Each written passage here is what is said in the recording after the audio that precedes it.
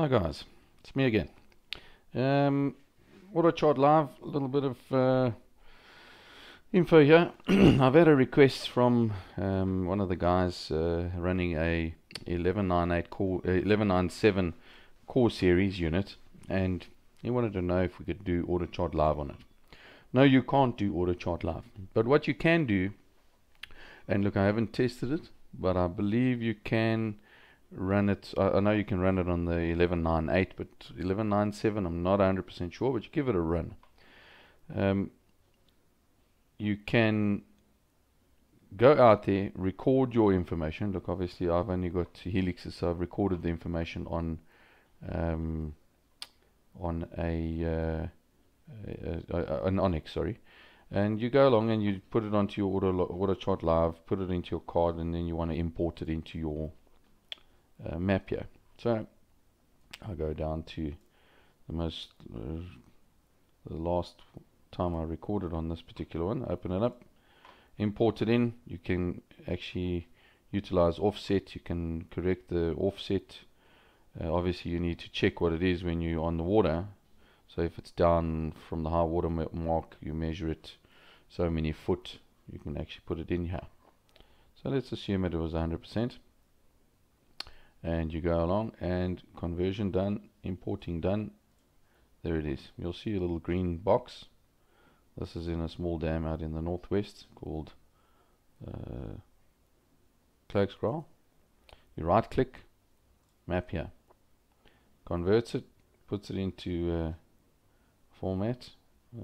That's where your track is, where you checked all your goodies. You then click on the little create map button and you create that little map, and there's your little contour lines, etc, etc. That's what it would look like on your finder in Autochart Live. But if you've got a 1198, you would then need to take that information and then update it with that there, update Lake Master update, take that information and update that. Make sure you've got your Zeroline card in. If I take my Zeroline card out, there you'll see that option moves away. The background map moves out, goes away. As soon as I put it back in again, obviously it starts to read the card. There's the card again. There you will see the background map of the dam.